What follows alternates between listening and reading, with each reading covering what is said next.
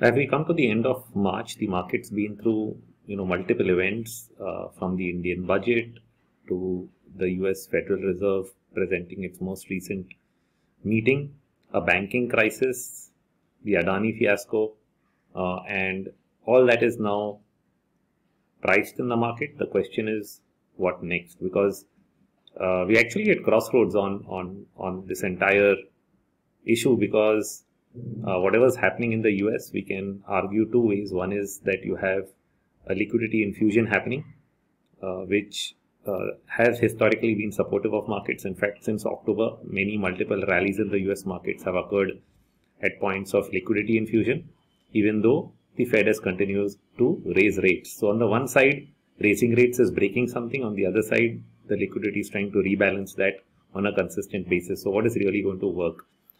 So we eventually end up looking at things like the dollar, and that's of course been declining since September, and even recently after the bounce back has been falling for a while.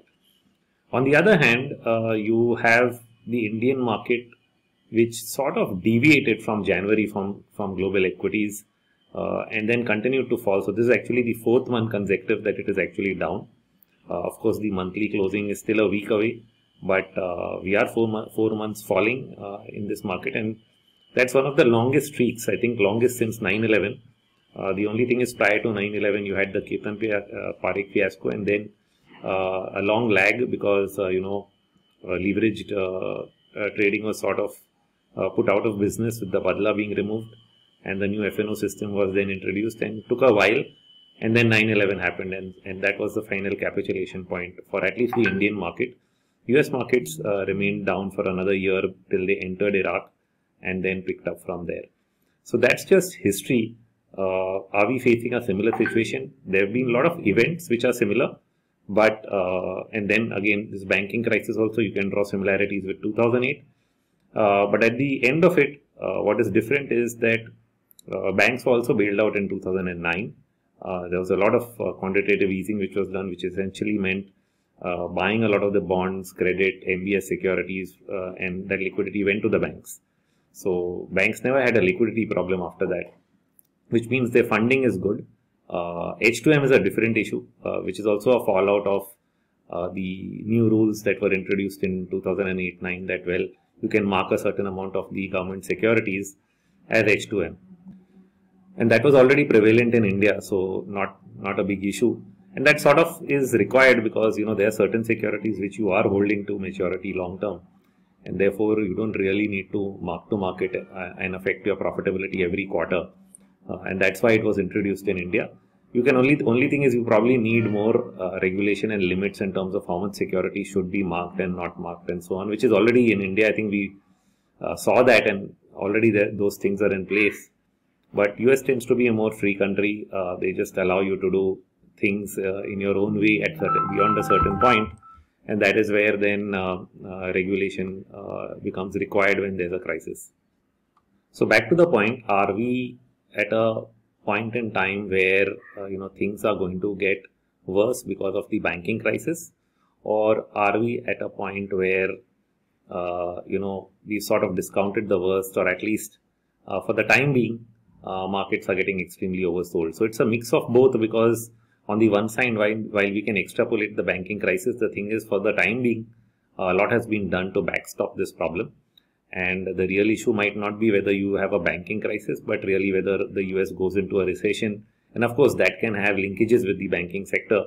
But at this point of time, the sell-off in US banks, the bank index, has actually not caused a major collapse in, say, other parts of the market, which is, if you look at the S&P, you look at the NASDAQ is holding out much stronger. And that's not what you would have thought. I mean, I had written about the US bank index probability that, it would do a wave C down in December.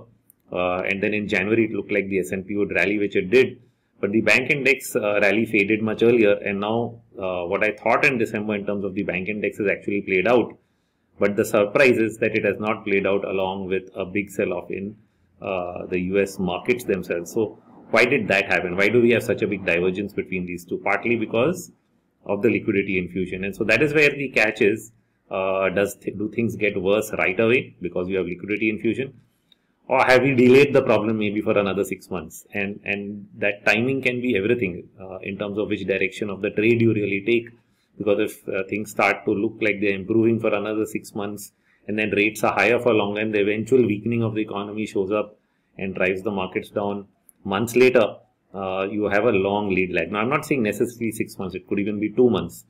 But the timing of it all is really going to be critical in the short term, because divergences are not necessarily good things. If only one sector moves and the other doesn't, it's the classic Dow theory, analogy that it's stated when if one sector of the market is doing well and not being confirmed by the other, then is it really a trend reversal? So in this case, when one sector is doing badly and the others are not doing as badly, then is it a trend reversal or a sign that the trend is in its late stages and probably likely to change? And so that's what we call an intermarket divergence. Now, our own market has very, very different sentiment signals. So I'll just share a couple of charts. One of them, which I've written about many times since December, is this one, which is the volume of puts traded to the volume of calls. You may have heard that in my multiple spaces or interviews as well, because this data actually was hitting new highs, the highest reading since 2009 till February. But in March, it has actually taken out the 2009 highs, which means we're actually trading more puts than calls. If you just look at this red point here compared to this line has been going up consistently. I thought this was already giving us an oversold reading, in Jan, Feb, but it's continued even higher to a level that we've not seen since here, which is the end of the 2008-9 bear market. That's when the readings were this high. But the markets are not that down, as they were. The news flow is as bad, but the markets are at an elevated level, and that really makes you question why did that happen. But on the other hand, if it has happened, if sentiment is already so bad, are things going to really get worse? This is where the struggle starts in terms of understanding what markets are really doing, because there's enough bad news to say that things can get worse. But on the other hand, you have readings like this which can tell you that at least if nothing else, in the near term, it can mean that it's time for a relief rally. Even if it's not the start of a bullish phase, it can be the start of a stronger bear market rally as well. So both of the things you have to keep in mind. Now, this is not the only data point, because if there was a single data point, in Jan it was a single data point, but now much more has got added up. You may have heard of some of them, and I'll just go to another chart. And this one is the institutional setup, which is the participant-wise open interest, FIIs, and client is what this is reflecting. The blue line is the FII. And FIIs had a short position in the month of the pandemic, which had gone to almost 1,73,000 contracts here on the 6th of March. Of course, after that, the market continued to fall one way down and then only recovered. Now, that's also a time when, there was a ban on short sales. Sometimes people ask me, why did shorts not continue down? Probably market fell so fast that, you didn't keep adding shorts after a point. You just held on or started to cover them as it continued to fall. Now, unless we are in that kind of a situation today, after 4 months, remember, this fall ended in 3 months. So the largest part of the decline in March of 2020 was the 3rd month of that decline. We are now in the 4th month. Okay, so we've already fallen for 3 months till the first week of March. Now the 4th month is going on. And the short positions in the last week or two have gone up to an even higher level. 1,95,000 contracts is now an all-time record reading. The opposite of that is the client side, which includes HNIs, corporates, you can say operators, whoever, all kinds of large traders, not just the small ones.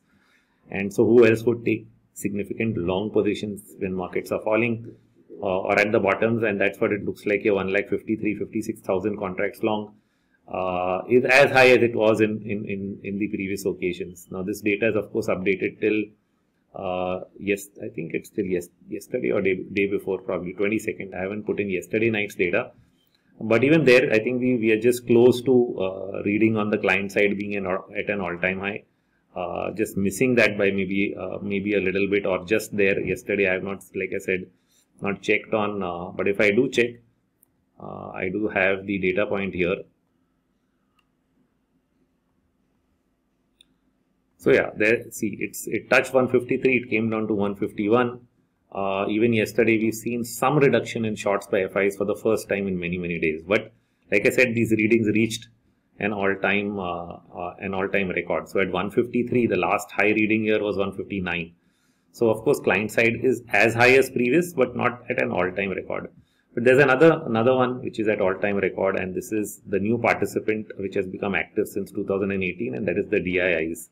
It's hardly spoken about, but the DIIs now have the largest long position since COVID, since 2020, when it was almost 66,000. In fact, just before the tax breaks announced by the finance minister in 2019 year, we did have significant long positions by domestic institutions, almost 80,000 contracts long, and weeks before that it was close to around 76 or so. So right now we have a reading of almost 68,000 contracts long, which is as high as those previous readings.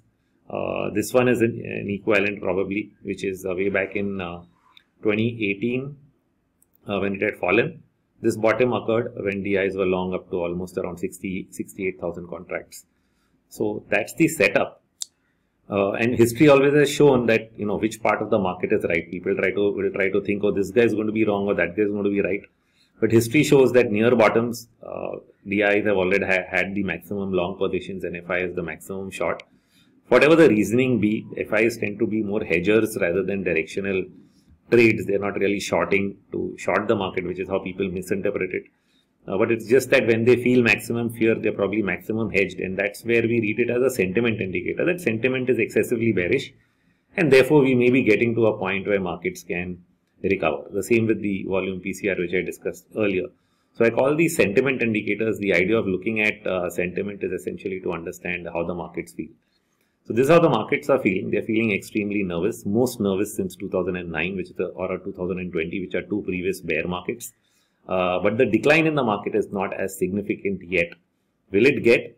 Is not clear, because typically such extremes should mean the worst is over. The fear in the mind is only of whether the US goes into another crisis, and the question is now or after some time. So I think my sense is there's time in between, and that's where the trade will show up.